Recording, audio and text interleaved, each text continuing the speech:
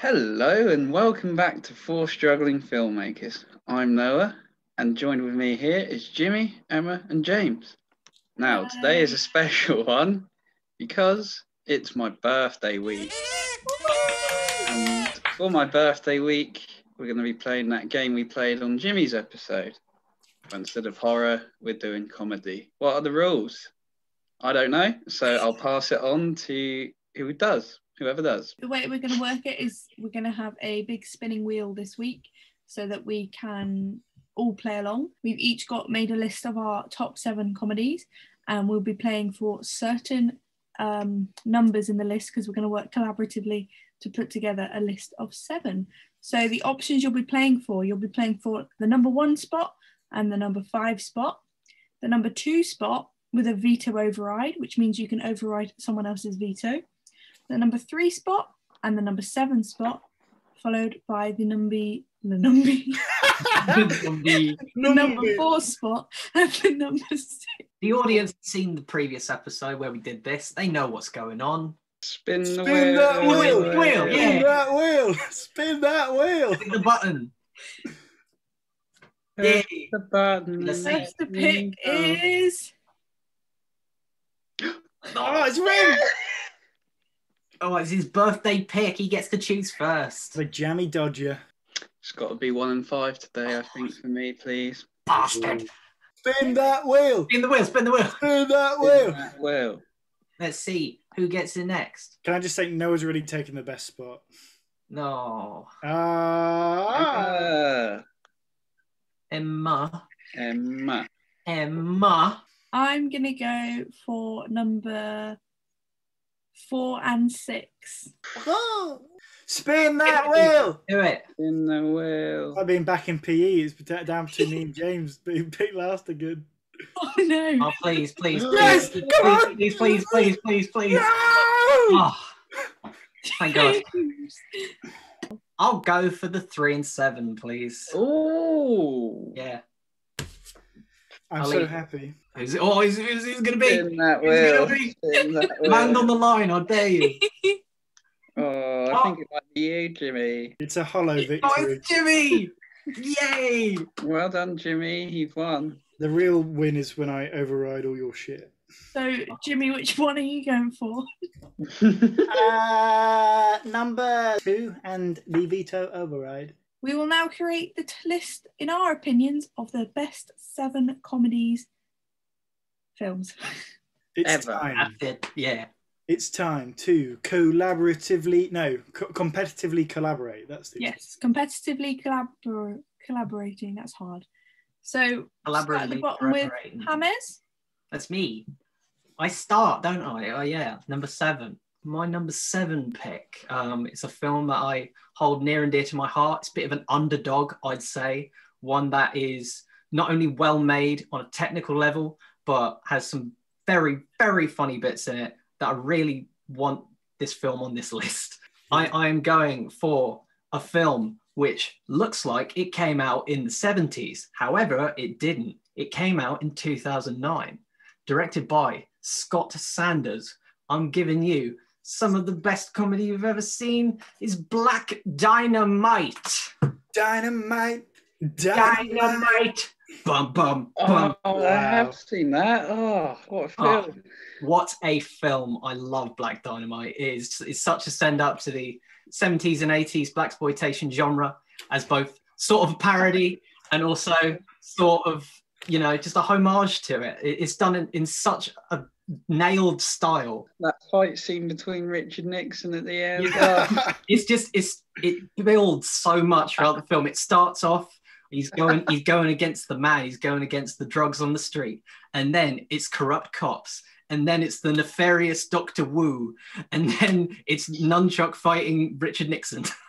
It's just such a build, and there's so many great side characters and one-off gags. Like, what I love about it, some of the best gags in the film is from the fact that the whole film's based around the fact that this technically could be a film that came out in the 70s. So they keep in all the technical goose and stuff that would be in them.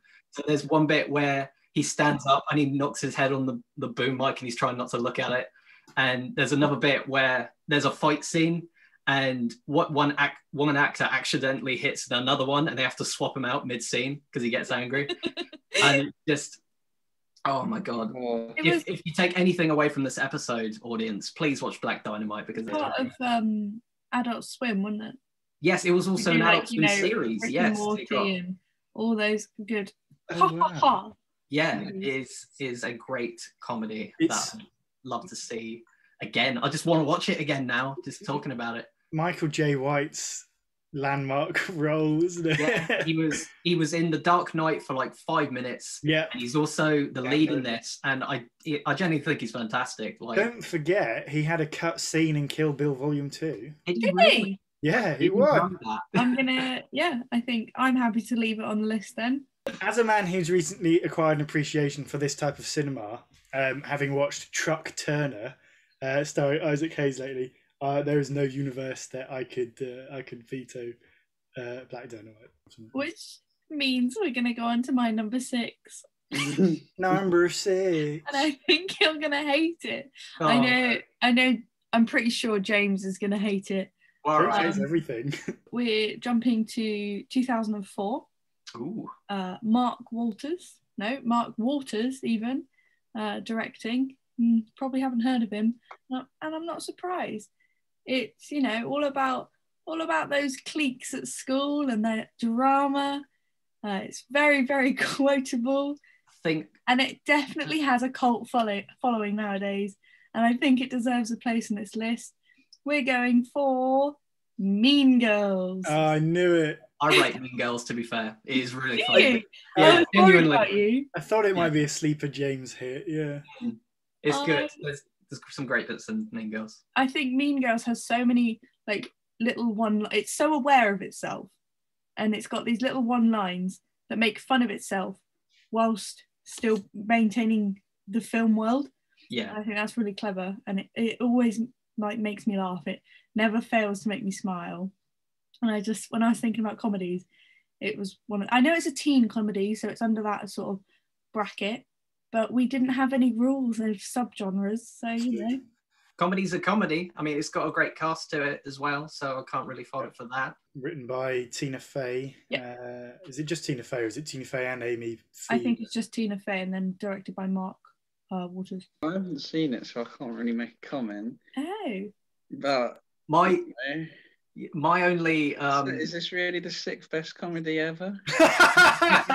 that's my only quarrel. I think Mean Girls is great. I don't even think it's better than Black Dynamite, and that's kind of why I don't know. The scene when one of the Mean Girls when they're doing the Christmas dance, and she accidentally kicks the radio into her boyfriend's face.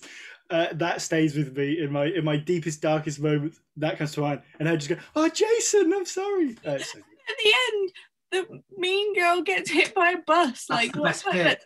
Really? She gets straight up hit by a bus. She gets the big brace things, doesn't she? Yeah, that's the best physical comedy I think I've ever seen. It's so dark. You know what? Yeah, I agree. I think Mean Girls can stay. It's good in its own right, even if I don't think it's better than Black Dynamite. Sure, why not? It's too early. All right, whatever. Yeah, it's not bad. I think it's a very endearing film. That means we get to move on to Mr. Noel Harvey himself for number 5. Take it away. Bringing it back to these shores in Britain here, 21st century. It's a film that I know is quite dear to some people here. It's one of the Cornetto trilogies. Which one is it? It's obviously Hot Fuzz. Yes. There you go. It's the correct answer. It might not be the last Cornetto trilogy on the list. Controversially, I hope it is. Yeah, me too. Just raise your hands if you had Hot Fuzz on your list somewhere. Where do I begin with Hot Fuzz? You know, it's a brilliant film. It's Edgar Wright. It's got your boys Nick Frost and Simon Pegg in it. They are both brilliant. It's just constant laughs. I remember when I first watched it, I did one of those days where I pretended to be ill so I didn't go into school. No, on the Hot Fuzz. You would never have done that. That's so you. On the Hot Fuzz. Pizza in the oven. Kiss my pants. It was brilliant. It has one of the best villains in any comedy ever with Timothy Dalton Skinner. It's like a parody of those cop films in the USA with the constant editing and like the craziness of it all. It's just brilliant. It's got some funny old actors in it that look like they're having a great time as well. It's got the Andes, who are the best, and they deserve a spin-off series. It's definitely deserving of its number 5 spot. I don't think anyone will dispute that, will they? Well, if I was to have a tiny little dispute on my list, it's obviously higher. Hot Fuzz is probably my favourite comedy film ever. I just love it to pieces. Not only is the dialogue spot on, but it uses jokes in its filmmaking as well, through like cuts and pans, and just that one shot of the Andes where he leaves frame and then just darts back in and then leaves again. Fantastic. For the time being, sure, it can stay at number 5. I think I feel like you're a bit upset there, James. Nah, it's all right. I mean, like there's contingencies. We'll see how it goes on later in the list. There's pain behind that smile. I had Hot Fuzz a lot higher up on my list, but I'm not going to veto it. I think we should all say one quote from Hot Fuzz each quickly. Jimmy, you're not vetoing? No, I'm not. In what world am I vetoing Hot Fuzz? You want it to be higher or something? Come on. I don't want it to be higher. I think it's great at 5. Drama. Someone needs to start vetoing before it's too late. It's all right. It's fun then. Everyone, one quote from Hot Fuzz. Okay. I should go first, shouldn't I? Yeah. What is it? I need to be arrested. I need to be locked up. Why? I'm a slasher of prices. And then he just jogs up. Jimmy? Very well acted. I've got another one there. It's just the one's one actually. No, that was mine. Mr. Staker, Mr. P.I. Staker, Piss Taker. Go on, James, hit us with your best. I think I know James's favourite. Yeah, it is. My favourite line from any film ever is in Hot Fuzz, and it's, if you want to be a big cop in a small town, fuck off the model village. And that is a bit of foreshadowing about what happens later in the film. That's just... Yeah. I mean, if we're going into how good the film is, then we can get into that. But for comedy alone, this just... Yeah. my last word on it would be, if you have a spare hour and a half, 2 hours, however long the film is, and you have the DVD, watch the audio commentary with Quentin Tarantino and Edgar Wright, where they don't talk about anything to do with the film. They just have an amazingly good time talking about the whole of cinema. It's as good as the film. Or watch the... there's 7 commentaries on the disc.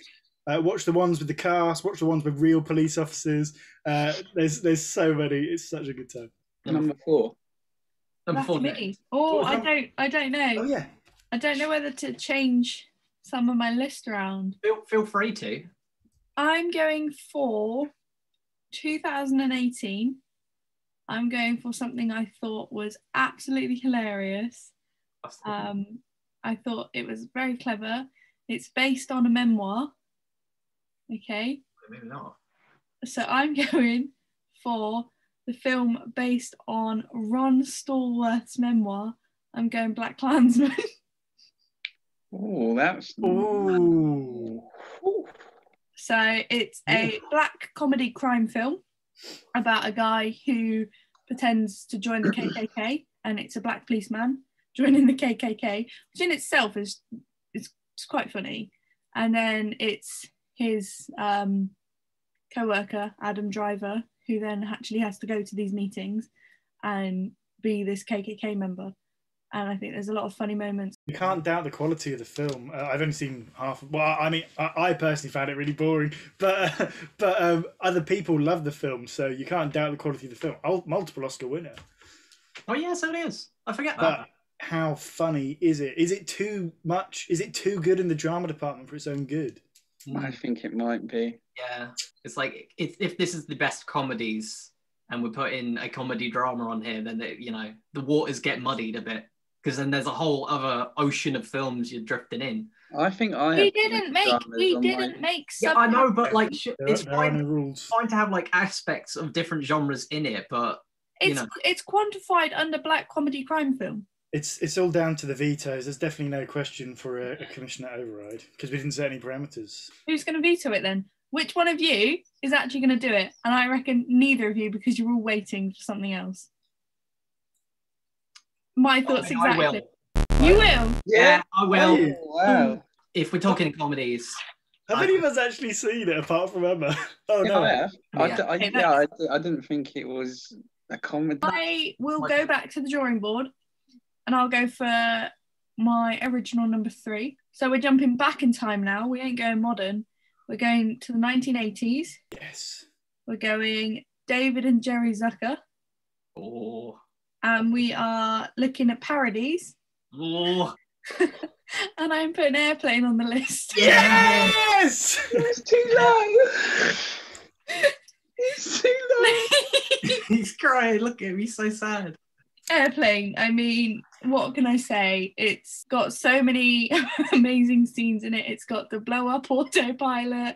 It's got everyone lining up to slap the woman on the plane. It has the most jokes in any film ever, I think, doesn't it? The whole film is just a giggle from it's start just to finish. nuts. It's so funny. Every joke in that is a classic in some way or another. Before we go any further, I just want to say that we're all counting on you. Good luck. Me. It's the other way around, Jimmy. Is it? Yeah. We're all counting on you. It's the fact I remember any of this film was I haven't seen this film probably in about 5 or 6 years, and I remember at least 75% of it. So it's an absolute testament to Leslie Nielsen, Harry One Lloyd. of the best comedy performances ever, I reckon. It's number 2 in Channel 4's 50 greatest comedies. Really? Yeah, it's number 4 on our list. 1. I don't know if that's a bit of a giveaway about what my historically as well. I watched a bit of a tangent. I watched the Poseidon Adventure a week or 2 ago. I'm not sure if I mentioned it in the podcast. No. But that film has Leslie Nielsen was known for being in films like that, in a deadly serious disaster movie, including I think the original Airport. This has got uses so many different elements from those sorts of movies. And they quote Airport as one of the influences. It's definitely a direct spoof of Airport. In terms of parody, I think if you were to take the parody genre, nothing beats Airplane in terms of parody. Yeah, because when you think modern sort of parodies, they just are too far now. They don't lean enough into the conventions, do they? Yeah. I think genre conventions are a bit more muddied now than they were in the 70s and 80s anyway, because this film's 1980, I think. 1980. Those disaster films, everyone was sick of them. The 70s had just been disaster film.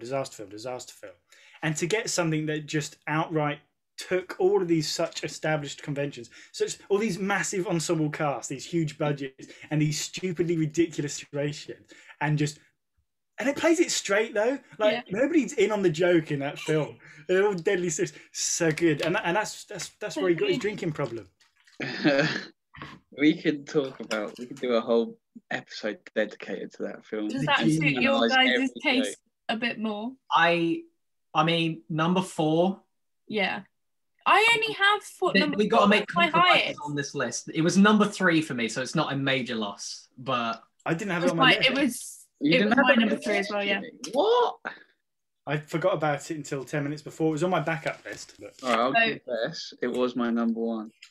Ooh. Now I can't use it, can I? Ain't nobody vetoing it. You could veto it if you wanted, and then you could back put later. it higher. Yeah. I will. No, I like the excitement of putting the new one at the top. There's only a handful of films that can legitimately beat what's on this list so far. There is one in particular that I want to talk about, but I'm scared to put it at number 3. Interesting. Well, talking of number 3, why don't you take us away? Why don't you come on up to the stage, kiddo? Oh man, this is tough now. What do I risk? I'm going to go with my number 4 pick. But this is number 3. Yeah, this is number 3. Number 3 was Airplane. This was my number 4 on the list. So we post 2000s again. God, what's wrong with you people? Yeah, I know. There are so many films on comedies. Comedy's my favorite genre, if you didn't figure that out. So the fact that there's films on this list that I can't just pains me. But if we're going my favorites, some of the comedies that I've put on this list are my favorite films. So if I don't put them on, I'd be a bit remiss. So bit of a spooky mockumentary time with What We Do in the Shadows. Yeah. Taika Waititi, yeah? Taika Waititi. I thought you were going to say one of the scary movies. I was about to lose all respect in you. Fair. Oh, oof. Comedy horror is my favorite genre as a whole, and I feel like, whilst not being overly scary, like What We Do in the Shadows is the perfect blend of the two, where it takes concepts that are so macabre and dark and just plays them so straight, so standard, and with characters that are so endearing and almost like lovable in a way, but with such like dark undertones that just makes it so good. Obviously, Taika Waititi, you know him by now. He's one of the best names in comedy at the moment. Everything he's done is like fantastic, and it's spawned a TV series which is arguably as good, if not better, than the film itself. Really? So, yeah, Jen, if you have not seen the What We Do in the Shadows series, is like there are bits in that which are way funnier than some of even the film's bits. Really? Yeah. How bloody good is this series? It's got Matt Berry in it as well as the vampire. Sold. Yeah, and Colin Robinson as the energy vampire. We're getting to the series now. Don't need to worry about that. But the film, werewolves, not swearwolves. Yeah, werewolves, not swearwolves. What are we? We're werewolves, not swearwolves. They could have just done it as a normal film, but I feel like the mockumentary aspect to it really makes it. It's one of the few examples where it really actually works. There's so many. So original. I don't know how it does it because it doesn't have any more right to be a mockumentary than any other mockumentary. But it's 10 times better than the swathe of mockumentaries we had after The Office. And I like the fact that it uses like like the documentary sort of tropes as well as like film tropes. So like, you know, the that one cameraman that's always like running around. Or at the end with the like cameraman, maybe that cameraman. Yeah. Surprisingly emotional in parts as well. Like, yeah, it's sweet moments. I feel like the ending with Viago, which is Taika Waititi's character, where he had his love who went away, and the ending of them together, even when she's old and she's turned her into a vampire. It's so sweet, but it's so funny as well. Some people don't like the age difference, me being 400 and her being 80. But you know, we love each other. So cute. But yeah, in the Shadows, I love it. So are we keeping it? A non-American, non-British film. Yeah, I can't veto. No. I'm thinking I should have put more Taika Waititi on now on my list now. To be honest, Thor Ragnarok were heavily considered. I also considered it, and that would have been vetoed straight away. What was it? Hunt for the Wilder People. Hunt for the Wilder People is a very good film. I don't think it's funny enough to be on the list. No, I didn't put it on the list, but it is so funny. Taika Waititi and his character work, like I think he does amazing. Yeah, Julian Dennison in that film, the main kid, is great. But yes, thus ends my choices for the thing. One notable exception that I'm very concerned I didn't say, but hopefully you guys have common sense. We've got 2 more to go, so with Jimmy's first and only pick. Come on, Julian Noah. 2 more to go, and none of my films on my 7 list or the 3 on my backup list are currently on. So I've got a bit of a decision to make. Do a psychic link. I hopefully one that's on your list is also on mine at number 1. Pick that one. What are we at? Number 2? Yeah. Number 2. I had one for the 20s. Buster Keaton. Very prescient, no, very prescient. Please. Because I have picked a film from the 20s by Buster Keaton. I've picked The General. Really? Yeah. That's getting vetoed. It was my number one. But I only get 1 spot. Before you veto me, I'll just say a few words about The General. I think Buster Keaton at his prime, which this is, director, stuntman, composer, actor, as you might have guessed. His cinematic powers at their height were equal to Charlie Chaplin. He just didn't get the same recognition for it. The General is, for me, his best film. A supremely lovable character. I think it's the peak of physical comedy. These incredibly dangerous stunts with this real moving train. But there's the thing about Buster Keaton. Locomotive? The locomotive, the General herself. There are some great moments of pathos throughout the film. It mixes the sadness with the comedy extremely well. Laugh out loud, funny. The whole train sequence is a stunning bit of cinema. The physical comedy is unparalleled. Buster Keaton, for a man who doesn't express, old stony face himself, the empathy you feel for his character is unbelievably high. I think it might not be everyone's cup of tea, so I'm just going to veto because I can't veto my number one pick, can I? Oh yeah, true. that's a shit. No, I'm not allowed to veto override myself either. So, No, so off you Emma off and you pop to Jimmy, the you still drawing got board, one. Jimbo. Emma and Jimmy still got one, haven't they? Yeah. Well, this is good because it means I only get one pick, but I get two of my films to at least talk about. So Maybe three if Emma disagrees. It's true. I just felt like we needed to talk about a silent film on this list. No, completely, yeah. Silent films were funny. Like, let's be real. Like, the whole point of them is to be funny more than to tell a dramatic story because there is no sound. Absolutely. So cast your mind back, which none of us can, to the 1990s when we were all 2 or 3. And there was a man who had taken Hollywood by storm and just transformed, I think, the reputation of comedians and their dedication to comedy. A rubber-faced man of many, many talents, as crazy off-screen as he is on-screen. And his best role, undoubtedly, is the Ace Ventura pet detective himself, Jim Carrey. James will love that one. This is my number 4 pick, but number 2. I want to play it here. Infinitely quotable. I don't think any other 90s comedy is as funny as this. Yeah, you might completely disagree. And nobody but Jim Carrey could pull off a character as madcap as this guy and it just be so goddamn funny. I quote this film every day to people. You know, when I'm parking my car, I lean out the window like a glove. My other favourite one, if I'm not back in 5 minutes, just wait longer. I say that all the time. It's a kind of comedy that we just don't get anymore. Comedy has to be deep and meaningful now. I wouldn't say anything about Ace Ventura Pet Detective is deep and meaningful. Everything in that film exists to make you laugh, make you have such a good time. Veto. Are you vetoing it? I have a little bit to say on Ace Ventura Pet Detective. Before I get vetoed. Jim Carrey, one of my favourite actors, both dramatically and comedically. He's obviously, like, I'm glad we got to talk to him. Talk about him. Where have you been? Where is he? I'm him reborn. But yeah, the 90s are at his peak, and he's done some fantastic. I almost had The Mask on this list, for its completely utter zaniness. Ace Ventura Pet Detective doesn't necessarily hold up for me as much. Just because it's got slight transphobia in it. Massively, yeah. Very massively transphobia at the end. And not only that, I'm of the opinion Ace Ventura 2 is better. Oh, really? What, When Nature Calls?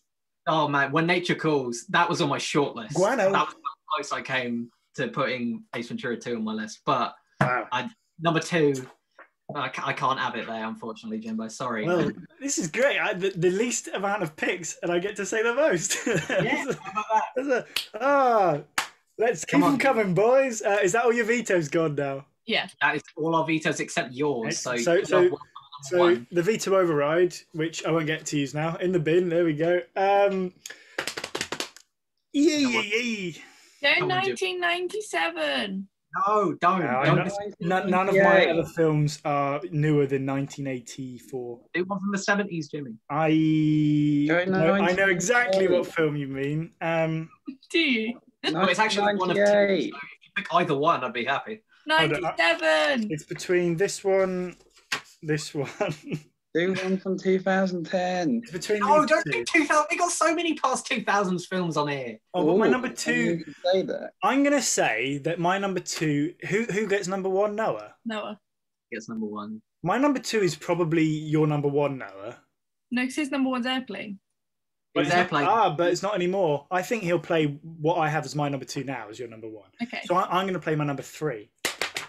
We are in the 1970s. Oh, that's a good start. And boy, James, if you thought Ace Ventura Pet Detective is a bit dicey by today's standards, no. This film is worse. This film is way worse. But you know what?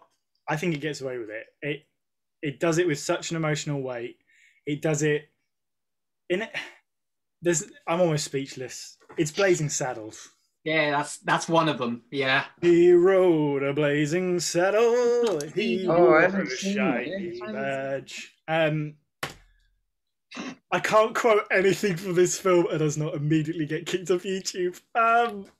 Blazing Saddles, Isn't it I can tell like you a my favourite joke in it. satirical take on? massively. Yeah, okay. Go on, James. What you can say? But here's a clean joke that we can say from Blazing Saddles. Is where he's like, they used to call me the Waco Kid. It's just like, look at this hand. If there's a rock, yeah, but this is my shooting hand. Gene Wilder has some of the best lines in history in this. I like it when he's telling a story. When that kid, he gets basically the Waco Kid, Gene Wilder used to be like the fastest gun in the West or whatever. But one day a kid came up to him and said, draw, and he just couldn't bring himself to do it. So he turned around and the kid shot him in the ass immediately. I think this film is like the 1970s Black Dynamite in many ways. I think it's very empowering. It pokes so much fun at just how stupid racism is that it really does empower. I think it is an empowering film for Black people. It just shows you the foolishness of any sort of racism. And that's why it gets away with so many uses of that naughty word, because it's saying, look how stupid it is to say this word and point fun at these things. It's also the best, or in my opinion, it's the best Mel Brooks film. It is. I said that I was only going to have one Mel Brooks film on my personal 7, and it was between this and Young Frankenstein and this one. And the producers is high up there too, but Blazing Saddles, I don't think 2 minutes go by in Blazing Saddles without me bursting my guts laughing. It is. No, yeah, I should really get that picked out. I actually get that all the time, but it's so funny. They clearly had no idea how to end it, so I think towards the very last sort of 5 minutes, it kind of goes down. But some of those last 5 minutes are the best bits, like when the French Mistake, where they go onto the set of it breaks down all the boundaries of filmmaking. It breaks down all the boundaries of genre, but it also plays with those tropes to the same degree as Airplane does. It's just a wonderful, wonderul film. It's a shame Cleveland Little didn't go on to do more. He's fantastic in this. It was written for Richard Pryor. Very glad he didn't get this role. I don't think he would have been right for it. Gene Wilder's best role, hands down. Mel Brooks is hilarious in the film as well. There's so much that it's very of its time. Yeah, but I feel like that's part of its charm as well. Such a zeitgeist. But it's aged so much better than. It's not racist. It's not genuinely racist, is what I would say. There's a lot of films of that era that are like Peter Sellers' The Party. I would say, it was in blackface the whole film. This film is pointing fun at almost other comedies at the time that are actually racist. So yeah, it's unafraid to say things rather than It doesn't hold any punches. it doesn't just touch the thing; it just punches it in the face. Yeah, absolutely. Yeah, it punches racism in the face. Yeah, just like Mongo punches the horse in the face. It's one of the best. Comedy is not my favourite genre, but few films tickle me the way Blazing Saddles. Right, that leaves us to our number one spot, Mr. Noah himself. My original number one was Airplane, but that got taken. There's some films on here that there's not a lot of them are on the list. I'm going to do one from 2010, sorry. Tower. 2010? we now use it building. is a very dark film. I don't know how it got made. It follows 4 jihadists who try to aspire to be suicide bombers. And it is, of course, 4 Lions. A cracking film at that. Number one. That is, no though, but very good film. I was concerned you were going to pick something that would have been like, but 4 Lions, great in itself. Try and convince us, Noah. Oh no, I'm just hoping you veto anyway. I just want to talk about it. No, it's it. If you've done it now, it's staying. Where do I begin with this film? Like I said, I don't know how this got made. This is unbelievably dark. It has pitch black dark as it can get, and it's written by the terrific comic Chris Morris. Directed it as well. It's got our boy Riz Ahmed. He's gone on to incredible things at the moment. We like Riz Ahmed. Got Kayvan Novak. Obviously, we know him as Face Jacker, Phone Jacker. Nigel Lindsay, what a performance from this Barry, the white Muslim who gets him to swallow his SIM cards. He wants him to blow up boots, and it's just ridiculous. It's actually quite sad as well, this film. I don't know how it made it so sad. I actually find it quite sad at the end when Riz Ahmed's character Omar just walks into boots and just blows himself up. It's a very bleak ending, but we talk about It's not this very, on it's YouTube? very depressing. I think we can talk about it. Yeah. Rubber Dinghy Rapids, man. It's a film. Rubber Dinghy Rapids, yeah. Yeah, they want to blow up boots because they sell condoms that make you want to bang white girls. There's the bit with the... Is that is that the reason why? Yeah. I've never watched it to the end. I watched. And then there's 15 minutes the bit where he steals bottles of bleach and he goes in there, he does an IRA voice and then he does a woman's voice, but he covers his beard up. And then it's just constant laughs. I don't know how they genuinely got this funded and made, but I'm happy they did because it's so funny. I mean, it's only like 5 years after the 7/7 attacks in London, 9 years after 9/11. Like, Jesus. But there isn't another film like Four Lions as well. There isn't, or there is. No, there isn't. I can't think of another film. England is close. It's like, well, they're actually quite similar in many ways, but. But ultimately, comedy has no boundaries. Except for on this list. Sometimes. Yeah. No, you can make anything funny as long as it's funny. That's the point of comedy. Do either of you two want to say anything about Four Lions before I've not seen it. Disappears? I've stated my case on it. Are you going to veto, Jimmy, or not? I will say that I have seen exactly 15 minutes of this film. Mm-hmm. About 8 years ago, in 2012, I suppose, 2013, little 15, 16-year-old Jimmy saw this film come up on Amazon Prime, or Love Film Instant, as it was then. And I thought, oh, this sounds funny. I've heard about it. I've seen the trailer. That crow blows up. That's pretty funny, isn't it? Let's see what happens. And I turned it on, and 15, 16-year-old Jimmy was not ready for a comedy that irreverent. And I turned it off after 15 minutes. I was like, this feels like I'm watching something I shouldn't be seeing, really. Yeah. At the time, I just wasn't mature enough to watch it. And I think even now it's a hard watch. Yeah, that's not the reason why I'm vetoing it, but I am going to veto it. I just don't think it's the funniest film of all time, so veto. So back to the drawing board. What have you got for us, Noah? So this is final now, isn't it? Yeah, Noah. Unless it's so shit that I override it, so it goes back to the other one. Noah, look in my eyes, Noah. I'm gonna look up the funny comedies. Please pick the right one, please. Mike Myers, 97. No. 1970s ensemble. Yeah, he's on the right track. My real number one. Now it's a film that gets a lot of hate, and I don't know why. It is, of course, Grown Ups 2.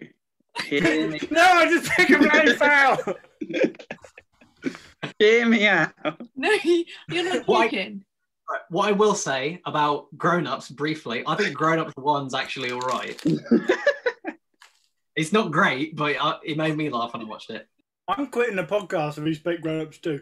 All right, hear me out. I'm picking The Love Guru starring Mike Myers. No! Stop torturing us, you twat! This is why we make people message to us. All right. Serious answer only now. I am, of course, picking a film. Good. From the 21st century. No! Late noughties. It is a film that is so funny, unbelievably funny. It is, of course, Martin McDonagh's film In Bruges. Ooh, outside pick. It was on my shortlist, Noah. And I do quite like In Bruges. Very dark. In Bruges is one of the funniest films I think you could ever watch. Yeah, one of, not the. Well, apparently it is, according to us. It wasn't up to me. My picks Apparently. was taken away from me. It was up to you. It was I am actually up to taking it in you. grief because it is just one of the funniest films ever. It's got Colin Farrell and Brendan Gleeson as these two hitmen in a beautiful city, In Bruges. and Colin Fairy Farrell tale town. just hates it, and he's just so funny. It just from the moment when he's like telling those fat Americans that they can't get up that ladder, and he slowly runs around them. There's so much in that film that really delves into some like really intense subject matter. It Yeah. starts with him killing a kid, doesn't it? Yeah, that's the whole motivation for them going to Bruges, and it's just, yeah, it's not the fairy tale town it sounds like. Come on, it is funny. There's I've been so to much Bruges. of it. It's I've so been quite like the really chemistry filmed. between Brendan Gleeson and Colin Farrell is so good. And then you've got Harry as Ralph Fiennes in one of his best roles of this just like fed up like boss. He just is constantly swearing. He calls his wife an inanimate object. It's a tragic comedy. The whole tragedy and comedy go together. Yeah. And that's not the way it's said, obviously, but it's just that whole mentality. I think I'm not adverse for it being number one. Yes, you are. I mean, kind of I am, but you know, It's funny. I think it's hilarious. But it's not the most quotable film of all time, as Monty Python and the Holy Grail is. Or as Austin Powers International Man of Mystery. That should have been 5 or 6. All right. So thus ends our list. Do you want to go through our personal lists and what we had, guys? Yeah, should we run I through? will now put up all of our personal lists now.